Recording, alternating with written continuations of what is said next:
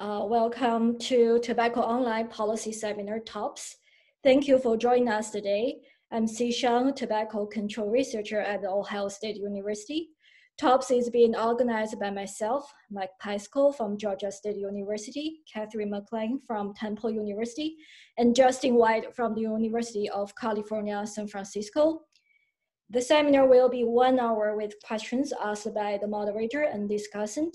The audience may pose questions and comments in the Q&A panel, and the moderator will draw from those questions and comments in conversation with the presenter. New to TOPS this week, we will do a trial run of allowing questions to be posted either publicly or privately. Publicly posted questions may be discussed by the presenter, the presenter's co-author, and others. Please review the guidelines on tobaccopolicy.org for acceptable comments. Please keep the comments professional and related to research being discussed. Public posts that are not particularly germane to the research questions will be dismissed. Comments meeting seminar series guidelines will be shared with the presenter afterwards, even if they are not read aloud. Your comments are very much appreciated. The presentation is being video recorded and will be made available on the TOPS website, tobaccopolicy.org. I will turn the presentation over to today's moderator, Mike Pascal from Georgia State University, to introduce our speaker. Today, Dr. Scott Halpern will be leading a grand rounds presentation entitled Leveraging Loss Aversion and Present Bias to Improve Incentives for Smoking Cessation. Dr. Halpern is a pulmonary and critical care medicine doctor, an epidemiologist, and a specialist in medical ethics. Among other roles, he is a member of the steering committee of the Center for Health Incentives and Behavioral Economics, and is the John M. Eisenberg Professor of Medicine, Epidemiology, and Medical Ethics and Health Policy at the University of Pennsylvania Perelman School of Medicine. He is currently PI of an $11 million PCORI grant studying smoking cessation interventions among underserved populations. He has published more than 250 peer-reviewed journal articles. We are also joined by Scott Halpern's co-author for several of the research projects, Dr. Kevin Volpe, who is a distinguished professor of medicine and medical ethics and policy, also at the Perelman School of Medicine. Our discussant today is Justin White. Dr. Halpern will be presenting on his research in 3 segments. We will have pauses after each segment to allow for questions. Dr. Halpern, thank you for presenting for us today. Well, thank you all for the gracious invitation and the introduction. Really happy to have my close friend and colleague Kevin Volpe join for this session, and I'll be walking through slides and we can have answers to questions provided either by Kevin or I. Just by way of disclosure, all of the work I'm presenting was supported either by the federal government or a grant from the federal government to the Patient-Centered Outcomes Research Institute. My other research support is listed here, and of note, I've not received any support from industry of any kind, and particularly the tobacco industry. So the first study I want to discuss with you is a study that Dr. Volpe led and was really the first landmark study to put the idea of paying people for wellness behaviors on the map. This was a randomized trial of almost 900 employees at General Electric who were assigned in 2 groups, one to usual care in which they had access to cessation counseling, or to usual care plus a bundle of incentives worth up to $750. And as you can see in the main results slide, the incentive tripled sustained smoking abstinence rates, biochemically confirmed, out to 6 months, 5% to effectively 15%.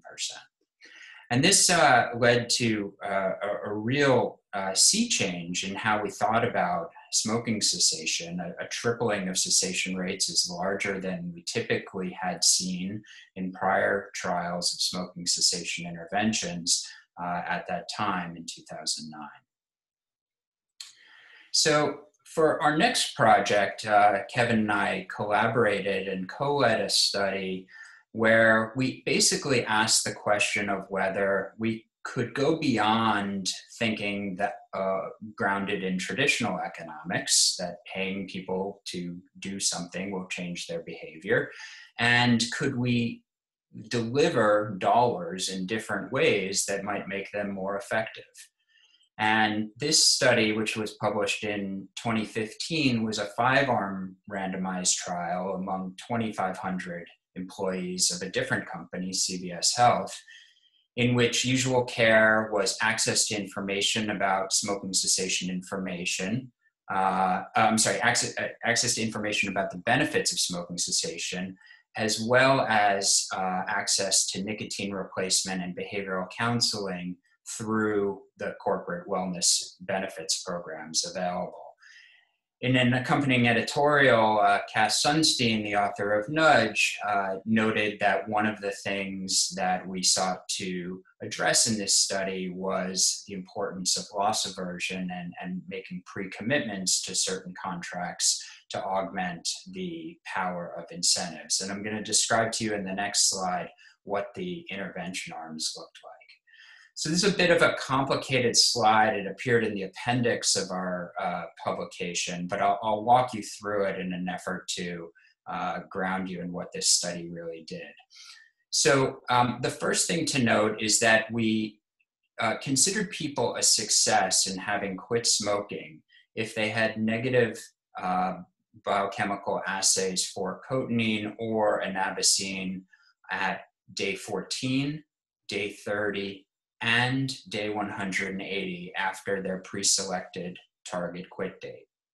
Patients in all arms got monetary compensation, which I'll distinguish from incentives, at each of those time points for completing surveys and for submitting their biochemical samples, their typically saliva.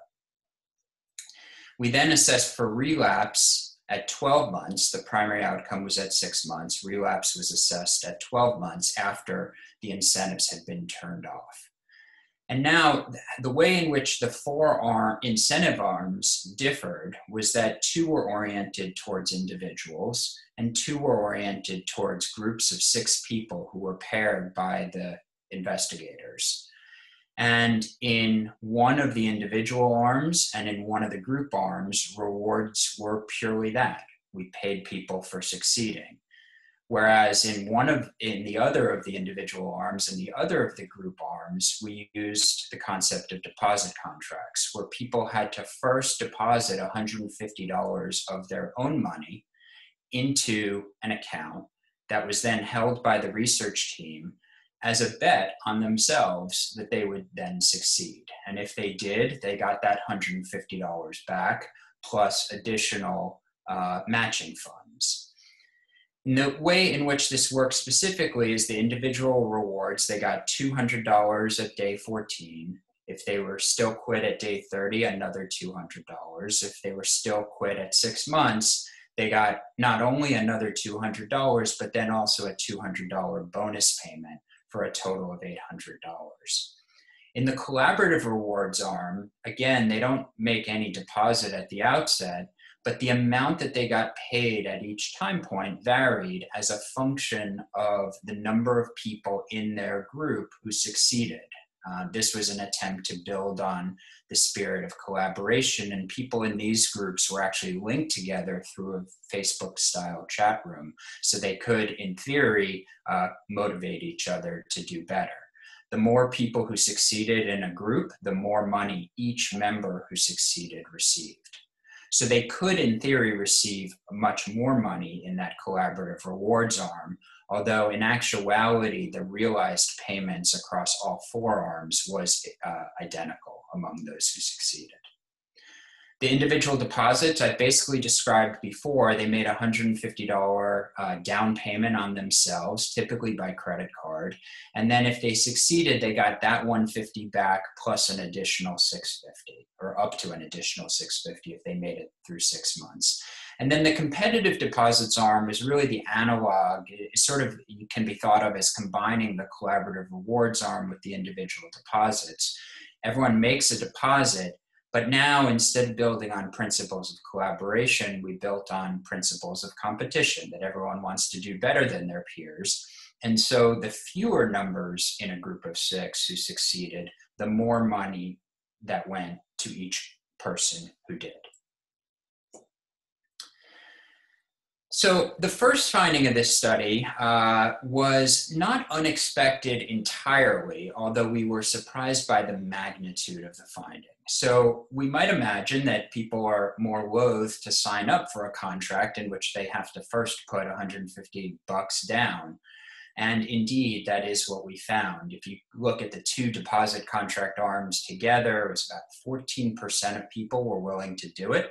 And about 90% of people who in the peer reward arms truly engaged with their assigned intervention, meaning that they had shown some sign of accepting the contract.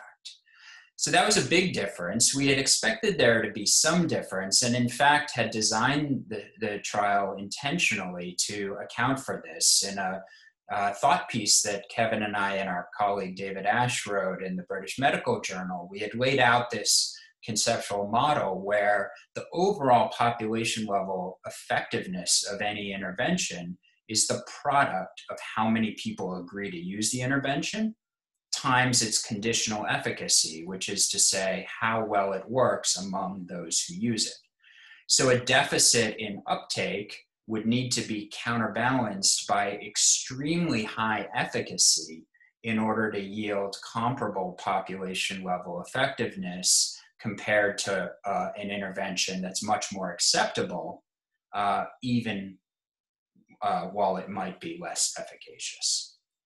And so our primary results are shown here, and these basically blend together those 2 concepts of uptake and efficacy. And what you can see is that our primary time point at 6 months, all 4 intervention arms were superior to usual care. If you look at the reward arms, you again see a very similar rate of tripling of cessation rates that Kevin had demonstrated in the 2009 paper, a study conducted with GE. Again, about 15% versus about 5%. If you look at the reward arms versus the deposit arms, you see that the rewards overall did better, that the success rate was intermediate between usual care and rewards for the deposit arms. And because of the data I showed you previously about the low rates of uptake of the deposit arms, you're probably, wheels are already turning and you're imagining, the efficacy among those who took it up must have been pretty high to get a population level effectiveness of 10.2%. And indeed, you'd be right. Among that 14% who used deposit contracts, the success rates were roughly 60 to 65%. But that's not a really fair comparison, because that's picking people who could be selected by virtue of being more motivated to quit. So to account for that selection effect that a traditional per protocol analysis would have, or as treated analysis would have done, we use a method called complier average treatment effects, where we model the randomization arm as an instrumental variable to account for differences in uptake, and then use methods of principal stratification to identify people who would have accepted deposits if they had been offered them. So there are some of those people in all of the arms, but only in some of the arms were the deposits actually used. And in that analysis, we find that the specific efficacy of deposits, again, confined to people who would have accepted them, was about double what the reward-based incentives were. So to put this together, you can conclude that from an overall population effectiveness level, rewards ought to be preferred to deposit contracts. But if we could identify people who would accept deposit contracts, we definitely should be tailoring our incentive programs towards those people, because loss aversion really does, or building on loss aversion, people's desire not to lose that $150 really does work.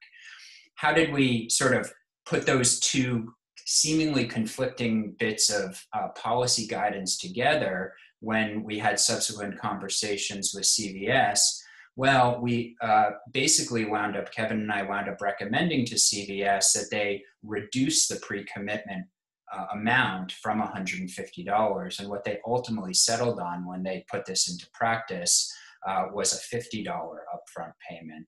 And they rolled that out among all their employees for the next several years. The next trial we did sought to do several things. First, and most importantly, it sought to overcome a limitation of every other trial that we and essentially everyone else had ever done, which is that by requiring prospective consent to participate, we are de facto selecting for a motivated population of smokers, people who truly want to quit.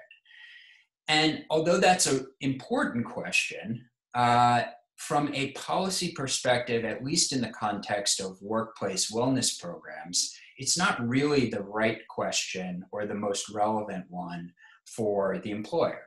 The employer wants to know, if I roll this out among all people, it's got to be eligible to everyone, regardless of their motivation. Otherwise, it would be inequitable. So how well will it work, and what's the return on my investment for rolling this out across the entire population of my employees who smoke?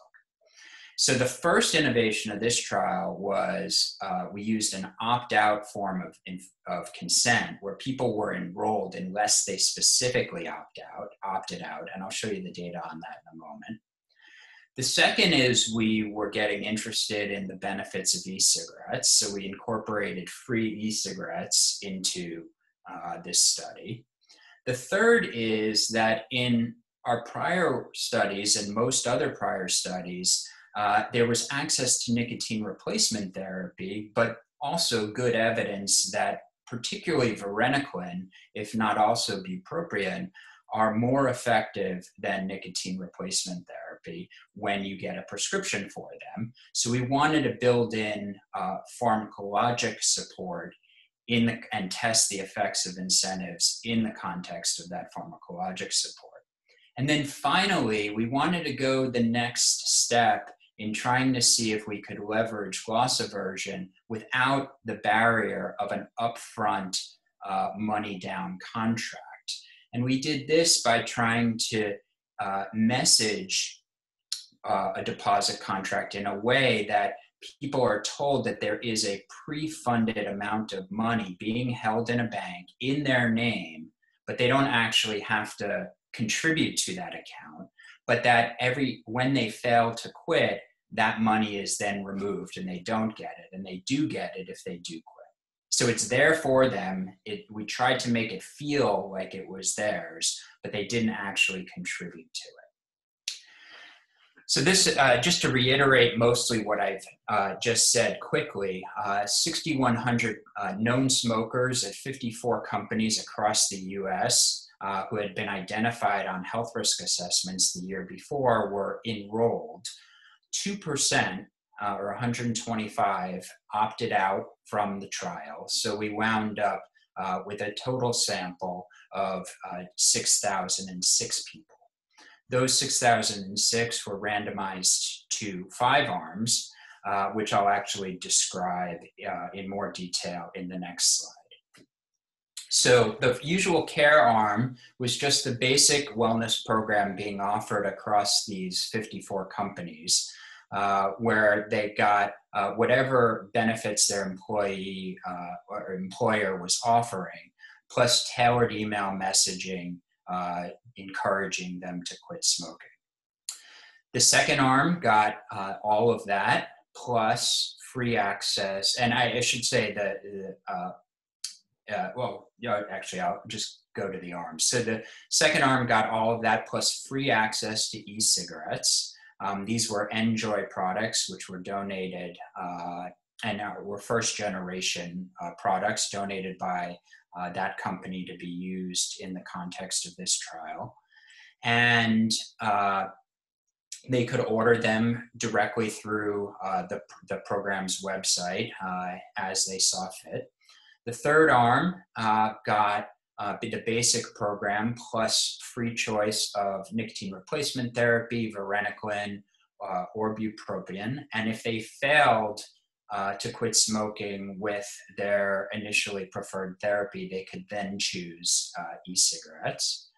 And then the fourth and the fifth arms got basically everything in arm 3, plus in arm 4, they got a straight payment of $600 if they succeeded. And in arm 5, they got that virtual pre-funded deposit contract, again, where they didn't have to put down any of their own money, but it was messaged to make them think that it already was theirs for the losing if they failed to quit. Among these 6,000 people, a total of about 1,200 of them engaged with the platform. So again, this is all messaged through email and through text messaging. So they didn't actually have to do anything. This was like 100% on the pragmatic end of the spectrum of trials. And I'll explain what I mean by that in more detail in a moment. Whereas the other 4,800 or so people really never engaged with the trial at all. And we do two sets of analyses. One is the traditional intention to treat analysis, where we include people regardless of whether they engaged. And then the other is a sort of as treated analysis or per protocol, where we only look at the 1,200 or so people who actively engaged with the program. And of course, there were some of those across all 5 arms. And here's what we see. There were 8 pre-specified contrasts.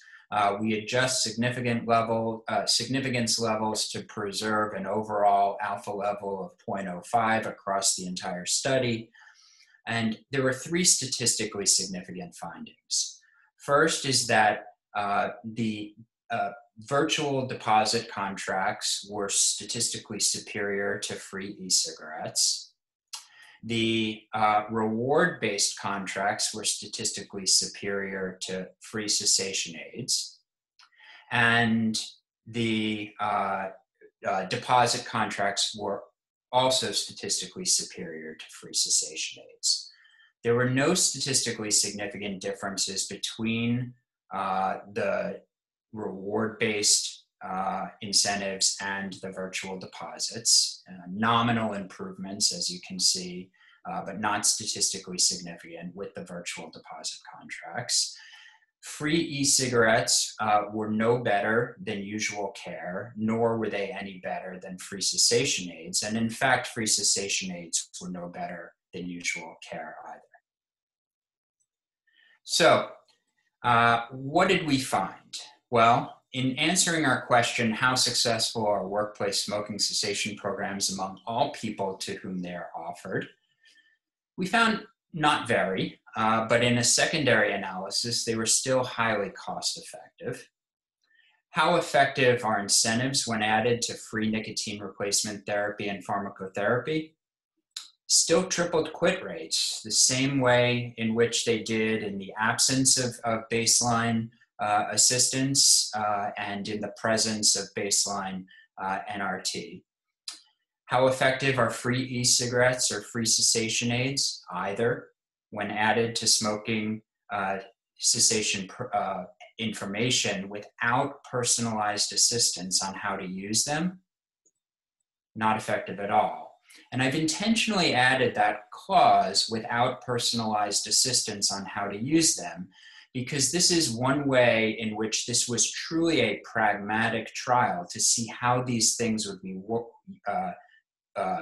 taken up and how effective they would be in the real world. And this contrasts with what a different study that some of you may be familiar with, led by Peter Hajek and colleagues in the UK, where they found in a study published just last year among about 850 to 900 smokers that delivering free e-cigarettes with a 4-week tailored behavioral program coaching people on how to use the e-cigarettes were more effective than nicotine replacement therapy in that trial. So the 2 key differences, Here, we're talking about all comers, not selected by their motivation to quit, whereas in the Hodgek trial, those were smokers who were motivated to quit at baseline.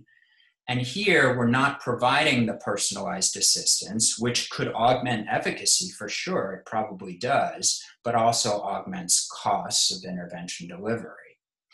So I think these two trials are entirely compatible with each other, and they answer very different questions. So they're not in any way, in my mind at least, in conflict with one another. They're addressing fundamentally different questions that have different policy import.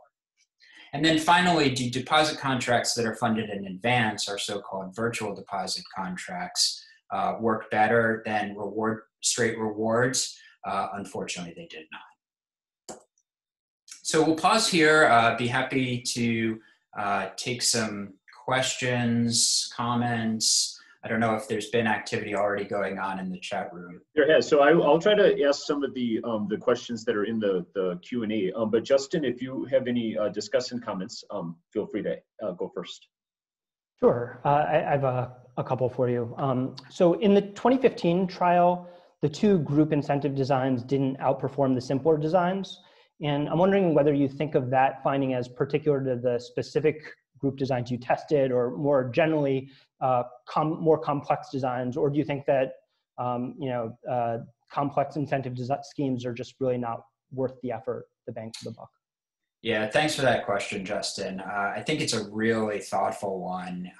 I am definitely on the side of that it was, at least our prior should be, that it was particular to the way we deployed and formed the groups. So these were people who did not previously know each other. So the group mentality, whether it's in a cooperative framework or a collaborative, a cooperative or a competitive framework, may not generalize to the comparable types of research that you might imagine, where people are put into teams based on pre-existing relationships and friendships. So for example, there have been studies of taking different wards in hospitals and the nursing staffs on those wards and randomly assigning them to these team-based weight loss programs.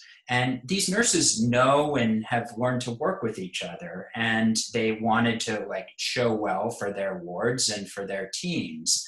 And in those settings, group-based incentive programs have worked. So I do think it was I don't want to say peculiarity, but perhaps could be attributed to the fact that the people in these groups didn't know each other at baseline. Great. One more question. So this week, the New York Times had an article on contingency management, which I think of as an intellectual cousin to your work, maybe. And the Times article argued that a major barrier to offering incentives for abstinence in drug treatment programs is, quote, the moral objections to the idea of rewarding someone to stay off drugs. And I'm wondering what you see as the major barriers to getting payers, in particular like Medicaid, perhaps to reimburse for incentive programs for tobacco cessation, perhaps outside of workplace settings. Yeah, so I think there are a number of issues, and I know Kevin has some thoughts on this as well. So maybe I'll provide an initial answer and then see if Kevin wants to chime in as well. So I think there are a couple barriers. Some is that there is aversion to paying people to do something that other people are already doing for free. Some people find that objectionable.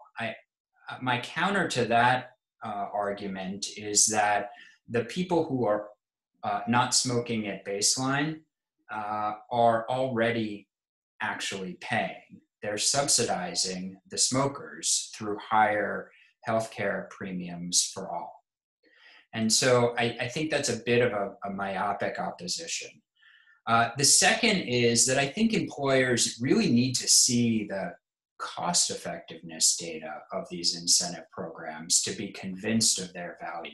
Like, I don't think anyone is in disagreement with the idea that, of course, you can promote smoking cessation by paying them now, thanks, to going all the way back to Kevin's original study, and there's been Cochrane review supporting this as well. It's more a matter of the cost effectiveness. In our most recent trial, we do document the cost effectiveness. We also have a cost effectiveness analysis from both the societal perspective as well as the employer perspective that was done in the context of that 2015 trial that's not yet published, but has some interesting findings. So those are two among the barriers that I've seen. Anything to add, Kevin?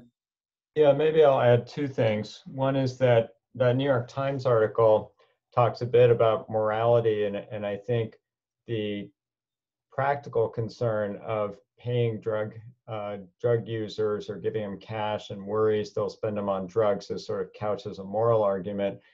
But I think you could argue a lot of this is really just a question of effectiveness. We know success rates are very low in a lot of drug treatment programs. The literature on contingency management is pretty clear that it's quite effective, even with very challenging addictions. But what's really striking is that those programs really haven't been implemented very widely at all. And I think a lot of it actually is an implementation science challenge where people are uncomfortable with, dispensing cash, gift cards. It's not something which clinical health systems are really equipped to do. And then there's the whole set of issues coming back to cost effectiveness of who's actually providing those incentives, and is it cost effective from their perspective to do so? And I think, so even though the academic studies showed very clearly contingency management highly effective, it hasn't translated in practice very well. And I think work directly pushing on some of those questions needs to be done. Okay, Scott, from the Q&A, Kevin has been busy answering many questions, but a few outstanding questions. There's been some comments about if the Enjoy product, we know that you guys did this study a while ago. There's a lot of newer products available, maybe that would be more effective. Somebody pointed out that the Hodgkick study in England as well, they provided, I think, free starter kits rather than Enjoy. And we just curious if you had any thoughts on if maybe newer generation products might show a different story. Yeah, I would say that in our study there were starter kits as well. It wasn't just people got different packages the first time versus in subsequent reorders. But they were older generation products, and I think there's some small, mostly observational data to suggest that newer generation products may be superior. But I would say the jury's out from the standpoint of what are the effects of free new generation e-cigarettes among all comers without the added cost and resource intensiveness of personalized guidance. We just don't have an answer to that question. I would also say it's only one of the relevant questions when it comes to e-cigarettes. The two others, of course, being the direct toxicity of the e-cigarettes, which is increasingly well understood, and the other being the penchant for e-cigarettes to promote future combustible cigarette use, particularly among the youth. So those three things really need to be considered in concert from a policy perspective. And as the National Academy of Science, Engineering, and Medicine concluded 2 years ago, only if there is overwhelming evidence of effectiveness of e-cigarettes in reducing adult cessation could they possibly be of a net public health benefit.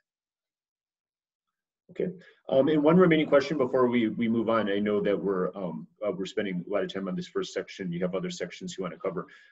Somebody commented that there was low level of follow-up at 12 months. Very few participants completed self-report assessment, and they were wondering why the follow-up rate may have been so low. Yeah, astute observation. I always try and like slip that one in there and hope no one notices, but I couldn't get it past this crowd. So as you might imagine, there's a big challenge to following people up after the trial is effectively over.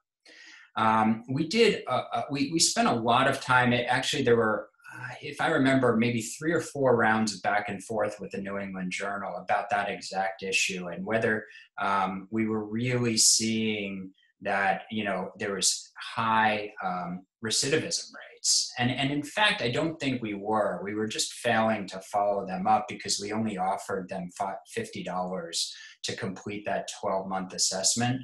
And so, there was a lot of dropout.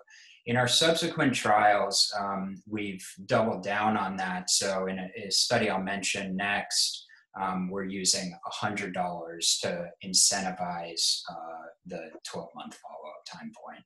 But that is a problem because they're not getting anything else, and you can understand why people may not want to submit another sample. Okay, I think we're ready to move on. All right, so I now want to call some attention to the fact that we really need to, in 2020 and moving forward, pay attention to where the problem of smoking really is. We have made tremendous strides, particularly in the United States over the last 40 years in reducing smoking rates, but the benefits of those reductions have been felt unequally across many demographic groups. On the left, you can see that adults who are below the federal poverty limit are more than 2 times as likely to smoke as adults who have incomes at twice the poverty limit or higher. And on the right, you can see that although smoking cessation rates have gone down over time among people regardless of their educational status, that there's a real demarcation among those who have no higher educational attainment of high school graduation or more versus those who have college degrees. And if you look in, the most recent data would suggest again that those with college degrees smoke at about 1/5 the rate of those with high school degrees. So those are 2 enormous disparities. Another major disparity that I have, or I should at least say difference, is that people in rural settings are much more likely to smoke than people in urban settings. There's actually not any fundamental difference in smoking rates among Black versus white persons or Hispanic versus non-Hispanic persons. However, there are much greater barriers to access to smoking cessation services among racially and ethnically underserved populations. And so this is where all of our attention, or at least a lot of our attention, is currently focused. We're also motivated for the trial I'm going to describe next by this landmark study in the New England Journal of Medicine, which found that following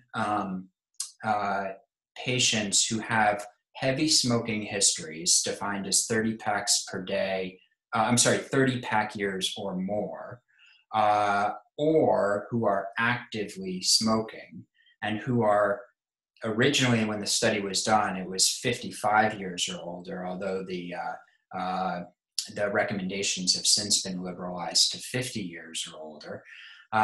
Following them with serial chest CTs, computed tomography, annually, substantially reduced all-cause mortality and lung cancer-specific mortality. And this was translated into the U.S. Preventive Health Services Task Force, recommending reimbursement for annual chest CTs for all persons originally 55 to 80 with a 30+ pack year history, or active smokers or who had quit within the past 15 years. It's a typo. It should say 30-pack year history, quit within the past 15 years, or active smokers. And then the 2020 changes, which I mentioned, liberalized the criteria a bit.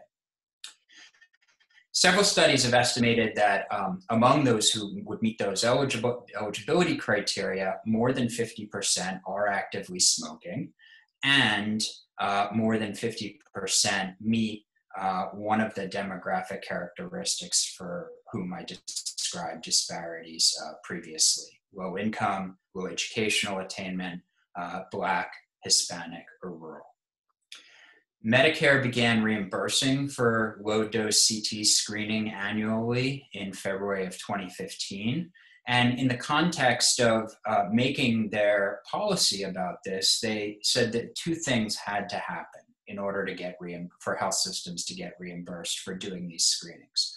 One is there had to be a shared decision-making visit describing the pros and cons of screening, because there are some cons. It creates worry. You might find what we call incidentalomas, things that look scary on a CT but actually do not represent cancer.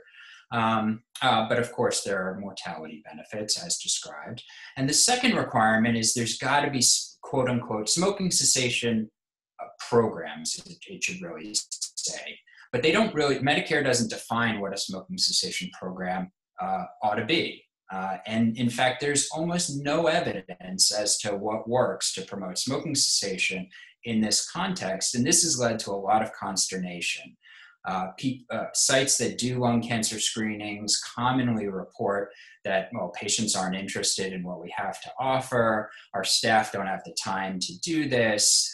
We really don't understand if we're getting reimbursed at an adequate rate to pay for any labor-intensive or resource-intensive smoking cessation program. And regardless, we actually don't know what works best. Like, we've seen all these studies in entirely different patient populations about what works for smoking cessation, but we don't know anything in this particular context. And yet it's important, because people who quit during the time of lung cancer screening still derive, you might say, well, they're sort of older to begin with, maybe the benefits of stopping smoking at that point aren't really that substantial, but in fact they are. You still derive a 4-year net increase in life expectancy if you quit at the time that you're eligible for lung cancer screening. So this led to an initiative called the SCALE collaboration, which was funded primarily by the National Cancer Institute, with one of 8 trials being funded by the VA health system. And these 8 trials launched in about 2017, 2018, and they can be summarized as follows. 6 of the 8 had 7 screening sites or fewer. 1 had 26 sites. The sample sizes range from about 500 to 1,600 patients. I'm using the past tense because they've all launched, but we actually don't know the results of any of these yet, so maybe I should use the present tense. They're all opt-in, consent, traditional informed consent trials. So again, they're selecting motivated smokers, not all comers. Very few, in fact, only one is intentionally targeting any particular demographic, in this case, Black patients, who are anticipated to be between 35 and 40% of the enrolled sample. And all are testing sort of conventional interventions: ask, advise, refer, behavioral counseling, or pharmacologic interventions. None of them are testing incentives or e-cigarettes for that matter. And yet there have been some stakeholder consensus panels that have called attention to the need to test more mobile health applications and, in fact, financial incentives. Yeah, I guess we can pause for discussion here. That's fine. Okay, Justin, do you have any discussant comments? Sure. So, actually, I think I may have inserted a discussion slide prematurely. If you'd like a little more first, I'm sorry about that. In that case, let's proceed, and then we'll Justin can ask his discussion questions in the next section. Okay. So I wanted to first tell you about what this trial is, and this is the PCORI-funded trial that Mike mentioned at the outset. So here we're enrolling current smokers who have an order for a low-dose CT scan, who meet one of those criteria, being underserved, and have their order for a low-dose CT scan at one of 4 health systems: the University of Pennsylvania Health System, which is a 6-hospital system based in Philadelphia; Kaiser Permanente Northern California, which is, Kaiser Permanente Southern California, which is a 23 or so hospital system, as you would imagine, in Southern California; Henry Ford, which is based in Detroit; and Geisinger, which is a 8-hospital system in predominantly rural Pennsylvania. So patients who meet all of these criteria are eligible. And the 4 interventions we're testing in this pragmatic trial are traditional Ask Advisor FIR, which is exactly what it sounds like. Patient comes in for lung cancer screening. You ask them, do you smoke? If they say yes, you advise them to stop, and you refer them to whatever resources happen to be available in your local context. And that's the minimum requirement for Medicare reimbursement. Second arm is we add to that free medications, so free varenicline, free bupropion, or free nicotine replacement therapy in combinations. The third arm is that we add to that a bundle of rewards built on the prior study, so about $600 to quit. And then the fourth arm we've added is an effort to make incentives work better, which is by helping people imagine a future self that is both healthier by virtue of having stopped smoking and wealthier by virtue of having accrued the benefits of the incentive program. So let me tell you a bit more about episodic future thinking and its importance for smoking cessation. And then after I do, that might be a time for discussion. So Kevin and I did a subgroup analysis of that 2015 trial where we looked at people's temporal discounting slopes. So temporal discounting is probably a concept that some, but not all in this audience are familiar with. But it's the idea that in its most simple form that you discount future benefits in favor of present ones. It's the phenomenon that can be characterized as impulsiveness, and it accounts for why we all want to have the chocolate cake today, but we say we'll have the apple tomorrow, why we're going to sign up for that gym membership next week, not this week, and things of that nature. And we know that temporal discounting or impulsivity not only accounts for a lot of the variance in who starts smoking, but we've found that it also explains a lot of the variance in who succeeds when given incentives or other interventions to quit smoking.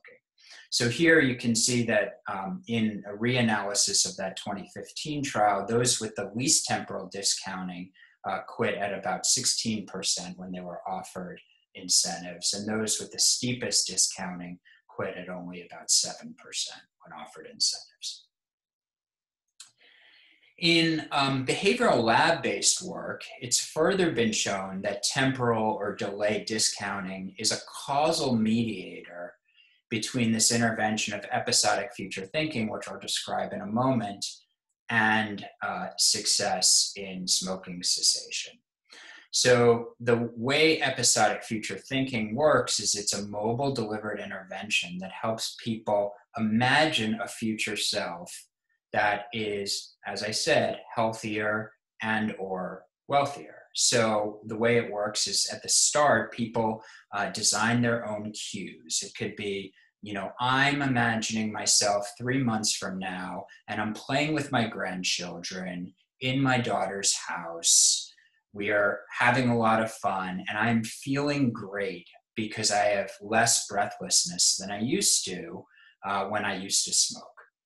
Or it could be, it's 12 months from now, and the long-awaited marriage of my son has arrived, and I'm able to not only be there, but to be around my loved ones without anyone worrying that I smell like smoke or I'm not able to keep up in conversation, those types of things. You generate cues, and then those cues are delivered through a mobile health device, a cell phone, through text messaging, or a smartphone-based application, not only on demand when people have a craving to smoke, but also at scheduled times throughout the day.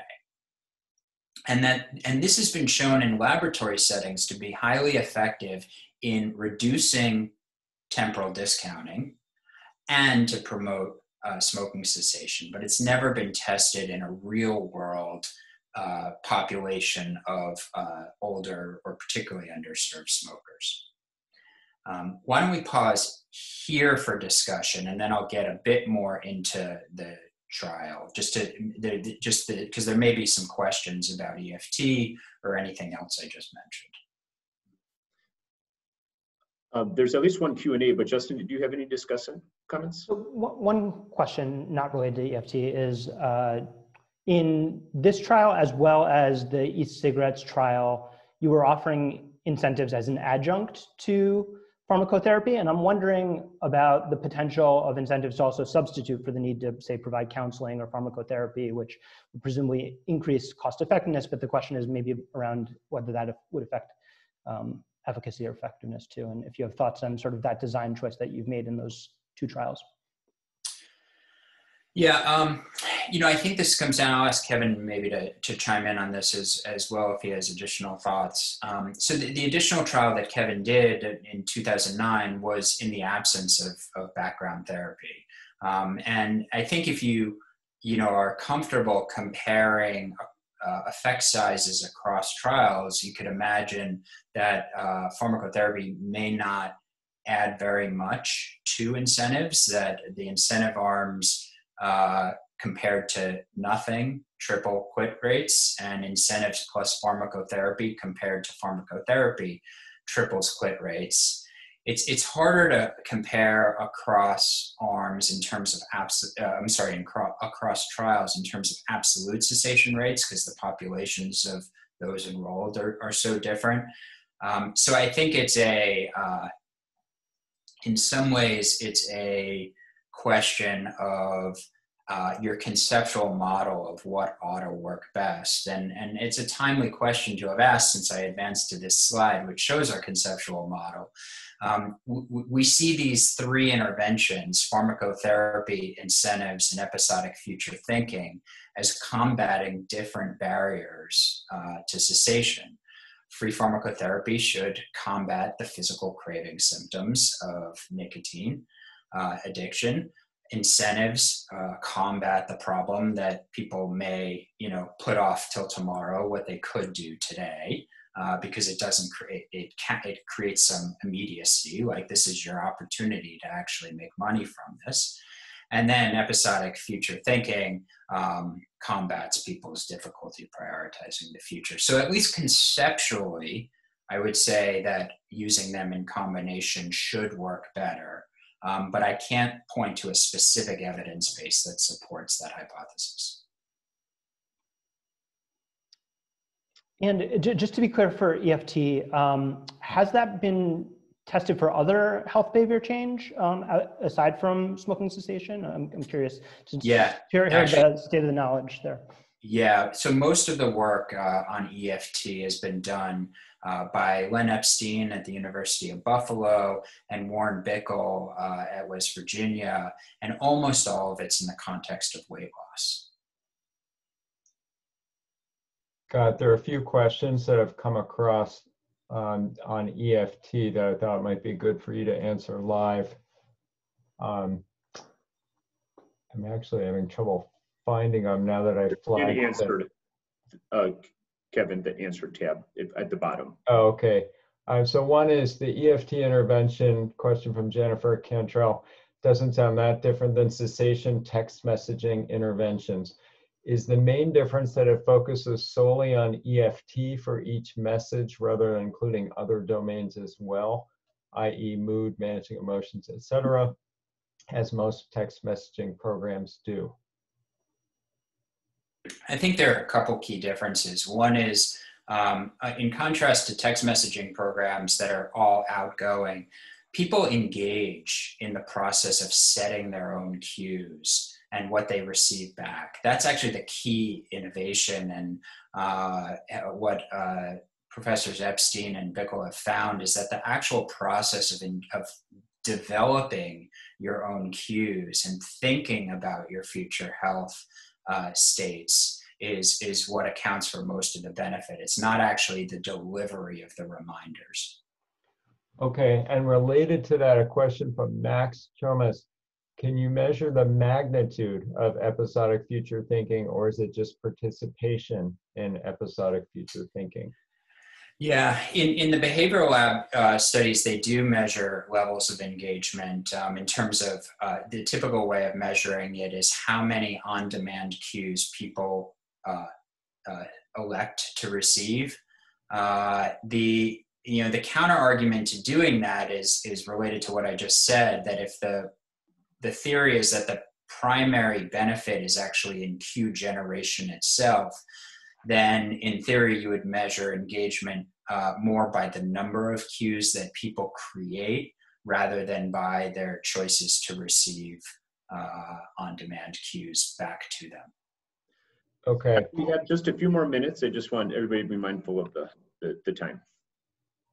All right, there's one other question that I didn't get to, but why don't you go ahead, Scott, and we'll come back if there's time. Okay. In the interest of time, I'm going to fast forward. I was going to do a bit of a description of explanatory versus pragmatic trials, but it can really wait.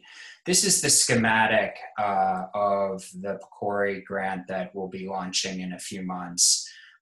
So again, this is an opt-out consent trial where people are randomized if they do not opt out to receive those 4 intervention arms that I mentioned previously. 2 of the arms have financial incentives. Arm 4 also has the episodic future thinking. There are both patient-reported outcomes related to anxiety and urge to smoke that are measured, as well as biochemical confirmation outcomes that are measured. It's all done through iPads or smartphones, so it's entirely scalable. And these are some of the pre-specified variables that we'll be controlling for as precision variables in our models, and then a number of variables that are pre-specified as potential effect modifiers. I won't dwell on these in the interest of time, but there are a number that are particularly interesting to me and to policymakers. One is what the results of lung cancer screening turn out to be. So you can imagine that people who get a quote unquote reassuring lung cancer screen, hey, there's nothing in your lungs, good news, and they're smoking, might be less likely to quit smoking. So it actually could create a tension there. On the other hand, the mere fact of undergoing any form of lung cancer screening creates a forward-looking psychologic state. So you're already thinking about your future. So this could potentially amplify the benefits of episodic future thinking. Recognizing the time, I'll stop there and see if there are any more comments or questions. I guess just the last Q&A, are the cues and instructions for engaging in EFT culturally tailored for participants from underserved backgrounds? The way we are implementing this in our trial is we have a large stakeholder advisory committee that includes some local Philadelphia-based and national groups that are very active in Latino health, African American health. We have leaders from health systems that are part of the stakeholder advisory group. We have leaders in health literacy, and all of our communication materials that are designed for patients in this study, whether they're the EFT materials or any of the surveys, have all been vetted and pilot tested among this diverse stakeholder advisory committee.